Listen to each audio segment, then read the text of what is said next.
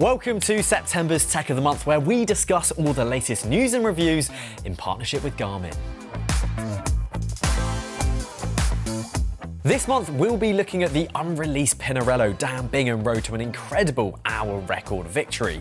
We've also got the details of Trek's recent recall to share with you, and we'll be looking at some of the most popular bikes out there and asking, why do they all look the same? We've got the Garmin giveaway, so stick around for that one, but first up, let's have a look at that Pinarello. So, as we now know, Dan Bigham broke the hour record and set an incredible distance of 55.548 kilometers. My first question to you, Stefan, is, did you think he was going to do it? Well, I have to say that I was quietly hopeful myself. Well, he said that he's only needed to get 7 more watts to break the record. It's about less than 1% is like the margin that he needed to edge over that line. And with the support that he got this time around from Ineos, the team that is all about finding that 1%, felt like the stars were going to align, and they ended up doing so, which maybe isn't quite such a sort of roller coaster of a journey, but yeah, very, very glad to see what he managed there. So where do you think he found that 1%? I think most of it probably came from the training and being able to concentrate and really sort of put himself fully physically into training for that event. There's also going to be some of the aerodynamics as well. His kit has changed a little bit since his previous attempts. There's responses from Ineos to consider, but I think that it's mainly going to be the training that edged him across the line to break the record. But I think that the interesting point is actually looking at the watts and the power that he put out and sort of the physiological and the actual human element of the attempt. I say only, but he only put out between 350 and 360 watts. And when we compare that to what Bradley Wiggins is said to have done for his own hour record, that was between 420 and 450 watts. And so it's a considerable difference between them, isn't it? And it makes you really realise how important the aerodynamics were, which is clearly where Dan Bigham found all of his gains. Exactly. I mean, looking at it again, Eddie Merckx, there's been some analysis on the power that he might have put out. The estimates put that as in the same range, above 400, maybe going up to 450. And so, these two titans, sort of Eddie Merckx and Bradley Wiggins, I mean, physiologically they are on another level, but it's that confluence, I think, between the physiological and also the science that goes into it that I think is really quite interesting, and what Dan Bigham has both on both sides in spades. So, being as how the gear was so important on Dan Bingham's attempt, can you run us through what he actually used? Well, maybe starting with the gears. So he's using a 64-tooth chainring on the front and a 14-tooth sprocket on the back and a 64-tooth chainring. Pretty massive. For the tyres, he was running the Continental GP 5000 TT. Interesting that these are tubeless tyres. I'm not sure exactly whether he was using a tubeless setup or latex inner tubes for the attempt, but notable that these are tubeless tyres that he was using for the attempt. And obviously, we've got the Pinarello frame set, and I think as yet unreleased, but there's quite a lot of elements within the frame set that you can see being carried over from the update of the Bolide TT bike that we saw earlier this year. So that was quite interesting to see. Then we have BioRacer for the kit, so his skin suit and the overshoes are all coming from BioRacer, and using Mock-Off for the coating of the chain. All important to have your chain freshly waxed for these attempts. And for the wheels, he was running the Princeton Track Special wheel set, and notably running a full section front and rear. And so extreme aerodynamics there. Of course. And I mean, a lot of these suppliers here, they're all sponsors of Ineos. So really, he was able to get hold of the best kit available, which clearly helped. Considering the discrepancy between the wattage that Dan Bigham put out for his hour record compared to that of Wiggins and potentially Eddie Merckx as well, between 60 and 100 watts even. And so with the support that he's had from Team Ineos, to what extent did almost the support sort of buy the record, if you could put it in that way? Yeah, I mean, that's a really good question. It's a tough one to answer, and you've got to look at it from kind of multiple different viewpoints, I think. From one point of view, his power was definitely down compared to previous attempts. But you've also got to remember that holding between 330 and 350 watts over an hour is still incredibly hard. Maybe what this really shows is that there's still a lot of potential within the hour record to make some significant gains. I think Dan Bigham has showed what happens when you have an expert mind in aerodynamics taking on something of this scale. Pair that with the power of someone who can ride at 400, 450 watts, and I think that's when you'll see an incredible jump forward in what's possible. And I think potentially up till now, We just haven't had the perfect recipe or someone really extract as much as they really could do.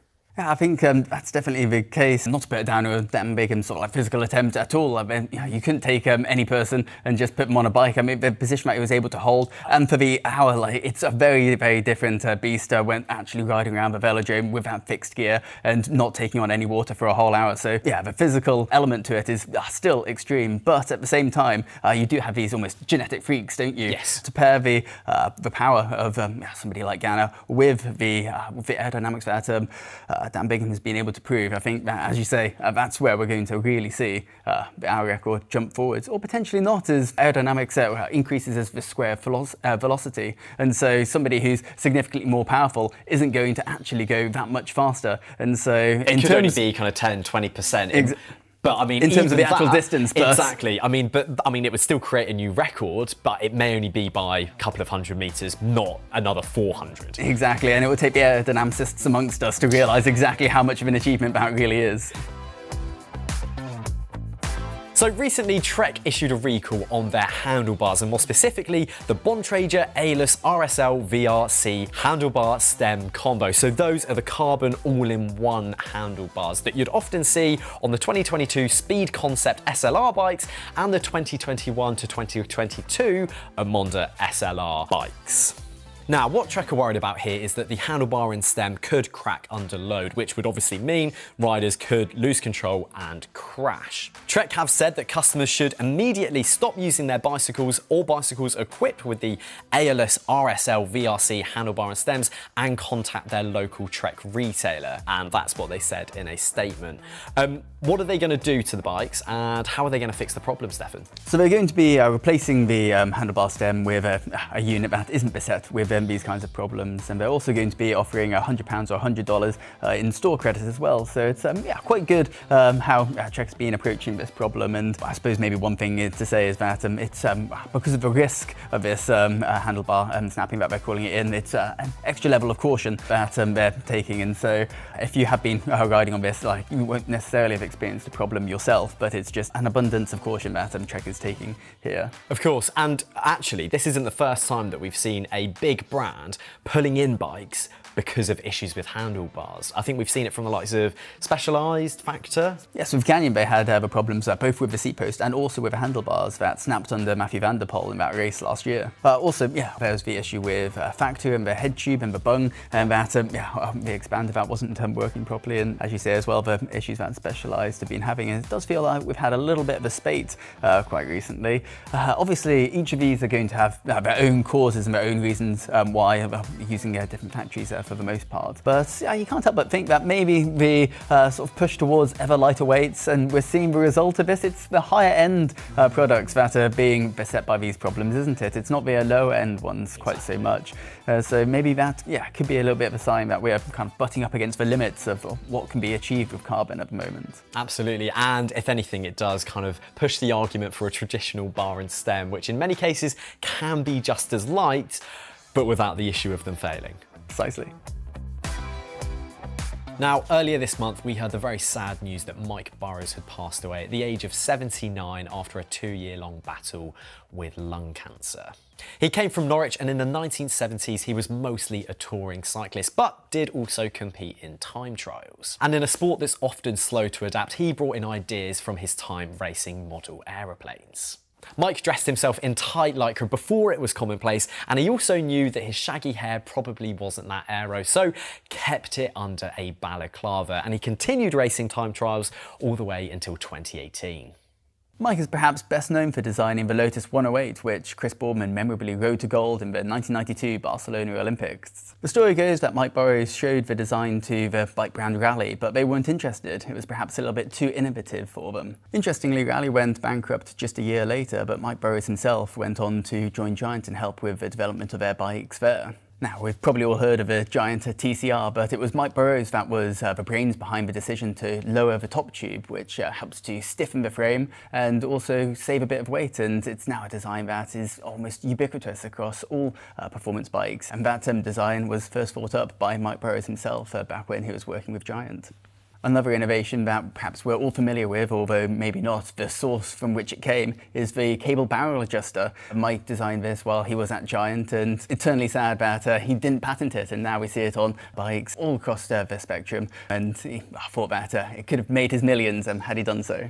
He was a massive fan of recumbrance, and when it comes to human-powered vehicles, why not actually maximise your efficiency? Low to the ground and with the potential to cover it in an aerofoil, you can go much faster than you would be able to on a conventional road bike. Off the back of his calculations, he would happily argue that Bradley Wiggins' fastest time up Mont Ventoux could have been faster still had he been riding one. Although there's a weight penalty, the climb isn't that steep, and actually, the aerodynamics would have been the governing force. But it's not just speed and racing that made Mike tick. After giving up on the car during the 70s oil crisis, he turned his attention to utility bikes. A great example of this is the 8 Freight, which had a 2-metre long wheelbase and could carry loads of up to 100 kilos whilst weighing just 20 kilos itself. It's fair to say that Mike Burrows' contributions to how bikes are designed and thought about will last for generations, and his ability to think outside the box will never cease to inspire. Now, in the world of circular bike bling, Zipp has released a brand new wheel set in the form of their brand new 858 NSWs. Stefan, these wheels are pretty light. I mean, insanely light when you think about how deep they are, right? You pick them up and yeah, your mind just doesn't compute, essentially. You think that they are going to be so heavy, but actually, yeah, as you say, just over 1,500 grams. Yeah, it really is quite incredible, the weight of these wheels at the depth that they've achieved. Some wheels that are around about this weight point, and the depth is only about 45 millimeters, whereas here we've got 82 to 85 millimeters deep, so incredibly deep section, but a really impressive weight. And how much are these wheels going to be costing people? Well, exactly. So you got to pay for this kind of depth and this weight, and so they are extremely expensive, really. So in the UK, it's going to be £3,750, and in the US, it's going to be $4,400. And so, yeah, these are premium wheels. Premium wheels, but at the same time, they do promise an awful lot, and especially for the 858 NSW wheels, and with those undulations, which are supposed to help the crosswind stability, helping to discard some of that turbulent air.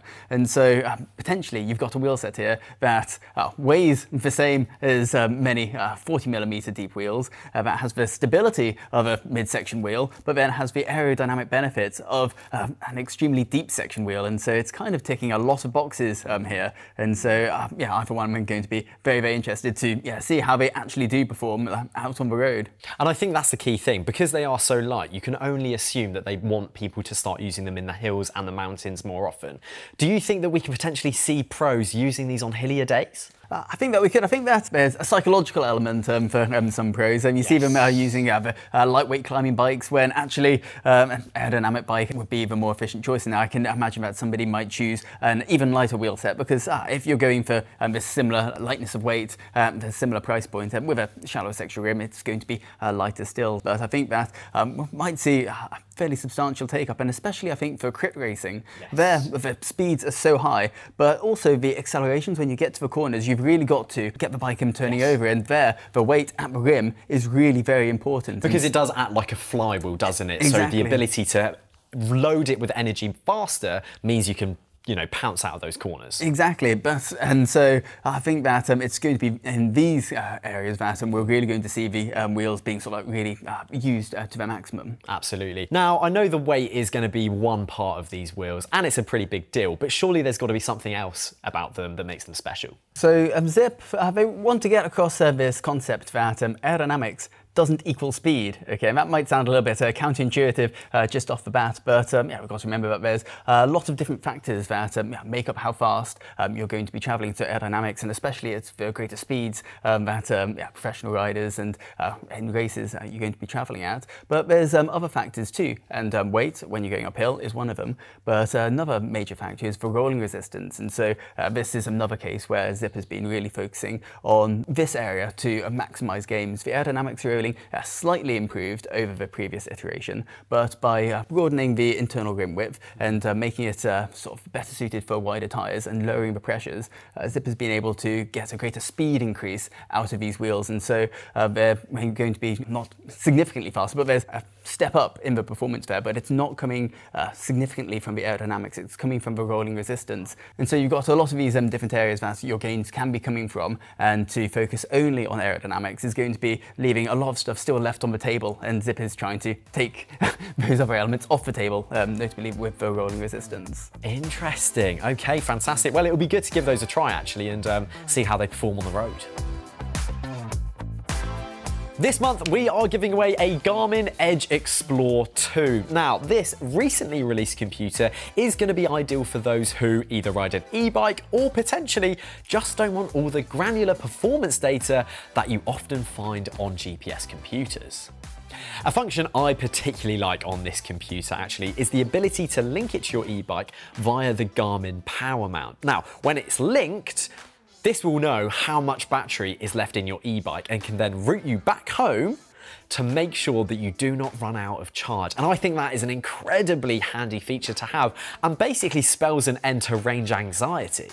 So if you'd like to be in with a chance of winning one of these, then head to the link in the description.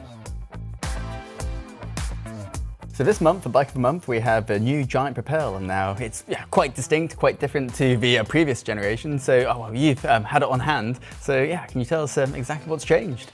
One of the first things that I picked up on actually was the weight of the bike. Now, the one that we had was a medium large, so that sits somewhere between like a 56, 58 kind of size. That one on our scales weighed in at 6.79 kilos, which is incredibly light, not only for a disc brake bike, but just for a modern large road bike. So to see something that light, that was very cool. But they've also just made huge gains in terms of its aero performance as well. Also, they claim, they say that it's 6.2 watts faster. Whether you'd feel that is hard to work out. However, it had a very nice set of wheels in, the Cadex Ultra 50s, which were also a new release at the time. But that was the most striking thing, was actually how light it was. How much weight is being shaved off the frame there? Yeah, so they've actually shaved weight off of kind of several parts of the frame, but over the frame set itself, they managed to save 225 grams, which pretty respectable. They then saved a further 107 grams from their cockpit area, and then those Cadex 50 Ultras are very, very light, and they are easily sub 1500 grams. I don't know the exact weight of them, but they had carbon spokes, super light hubs, obviously carbon rims. They were very, very light. Oh yeah, very impressive generally over Cadex wheels. Absolutely. But when it comes to the aerodynamics, well, it's notably slimmer, isn't it? The Propel of the previous generations looks so aerodynamic with those thick tubes, but yeah, now it's gone on a diet a little bit, and yet still claiming to be a little bit faster. What changes have they done to get those gains in the aerodynamics? Yeah, so they've changed a lot of the tube shapes themselves, and actually the wheels that are in the frame were developed in conjunction with the bike, so they were made to be in it. And that is, from an aerodynamic point of view, massively. But you're absolutely right. When you look at it, it doesn't look as squished. It looks a lot more like an all-round bike, actually, than an out-and-out aero bike, similar to how the Tarmac is an all-round bike as well. They've introduced a lot of flat surfaces and what they call truncated aerofoils. So those flat surfaces, in theory, should help air pass over nice and easily. They've also gone to the extent of making specific bottle cages, which are made to be mounted. One's meant to be on the seat tube and one's meant to be on the down tube. And they have been built to take circular bottles. So they've thought through everything, and they've also tried to increase the aerodynamic efficiency basically wherever they could. Yeah, that's pretty comprehensive, and well, I think the big three with bike launches, it's the aerodynamics is the weight, but it's also the comfort. Have they done anything there to make it a little bit more compliant? Of course they had a comfort claim, and what they've done is actually engineered the seat post to, I think they've made the carbon a little bit thinner on the seat post and made it so that essentially you get a little bit more compliance on it. I mean, you've got two triangles bolted together, triangles being the strongest of all the shapes. It's always going to be hard to build compliance into that. But they do say, again, you're going to have to take it from Giant, which obviously they're going to be biased, but they do say the seat is now more comfortable.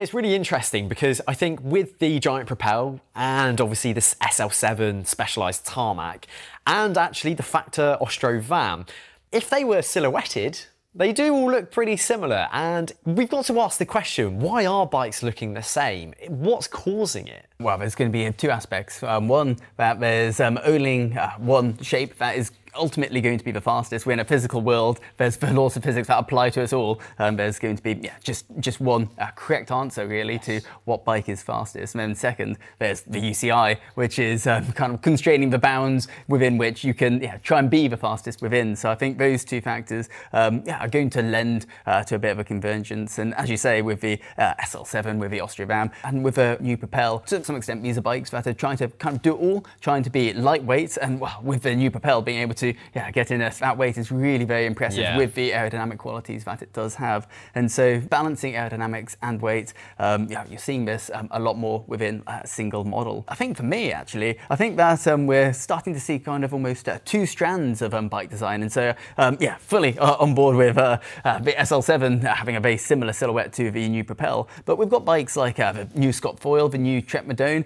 Both these bikes are trying to do the three things, being lighter weight and being more aerodynamic and being more comfortable. But their silhouettes, I think, are quite distinct to the Propels. The Scott is so deep, and as is the new Trek Madone. The question is, which of those is really going to be fastest within the actual real-world conditions? One might test fast within a wind tunnel, but there's a lot more turbulence, a lot more variables out there. Potentially, the SL7 is faster, but the question, I suppose, for most of us looking at these bikes is, what kind of bike would we prefer ourselves, almost aesthetically, but also in terms of what we want to ride? So where do you stand on? Well, it's a really interesting point that you bring up, and actually, it's for consumers, having a bike that's an all-round bike does make more sense, because one day we might want to head out into the hills, or you might want to spend a day on the flat. So having something like the Propel or the Tarmac makes a lot of sense because it can do it all. But for the pros, who have the ability to have multiple top-end bikes and choose a bike for their flat day, their hilly day and their mountainous day, that's where the difference lies. And it's, okay, who are the manufacturers making bikes for? Are they making it for the pros, or are they making them for us? I mean, technically, as the customers, you'd hope they're making them for us. So all-round bikes do make more sense.